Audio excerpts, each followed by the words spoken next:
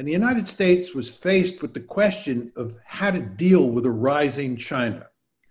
The overwhelming consensus among both Democrats and Republicans was that the United States should concentrate on engaging China. And what this meant was we, the United States, should go to great lengths to integrate China into the international economy, integrate China into the existing international institutions, mainly economic institutions, but not exclusively economic institutions. And in the end, China would not only get richer or more prosperous, but it would turn into a democracy. And once China was a democracy, it would never fight with the United States. There would be no intense security competition with the United States, because a prosperous and democratic China would get along very well with a prosperous and democratic America. So this was the basic operating assumption regarding China that informed American policy in the 1990s, and I would argue throughout the first 15 years of the 2000s. On the other side of this debate were people like me who argued that if China continued to rise economically, it would turn that economic might into military might, and it would try to dominate Asia the way the United States dominates the Western Hemisphere, and that the United States would not tolerate a China that was a hegemon in Asia. We'd go to great lengths to prevent that from happening. And the end result would be you'd get this intense security competition with a serious chance of war.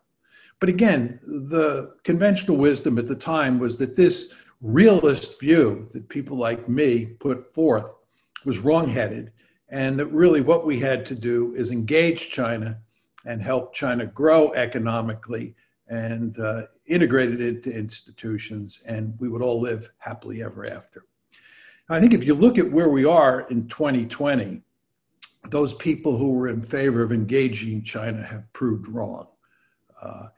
In fact, what they have helped to do is create a potential peer competitor for the United States. We are in real trouble today, and I'm talking about the United States, in the sense that we have moved from the unipolar moment, where the United States was by far the most dominant power in the world, to a situation where we are facing two other great powers, Russia and China. We're now in a multipolar world, no longer in a unipolar world. And in that multipolar world, the key dyad is the US-China dyad.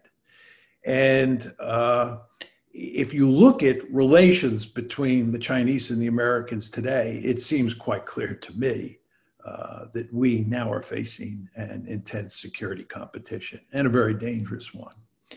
And my argument is that going forward from today, the situation is likely to get worse. It's not going to get better. That idea that we could make China prosperous and live happily ever after has been proved wrong. And there's no reason to think the situation is going to turn around in the decades ahead. My argument is that if China continues to rise in the next 30 years, similarly to the way it rose in the past 30 years, the trouble only gets worse. This, of course, is all related to the presidential election on November 3rd, in that lots of people are talking about what effect a new president will have on this relationship, and what will happen if Donald Trump is reelected.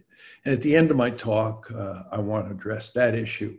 And the argument I'll make there, just to give you a sense of where I'm heading, is that it doesn't make much difference whether Joe Biden is in the White House or Donald Trump. We are doomed to have an intense security competition.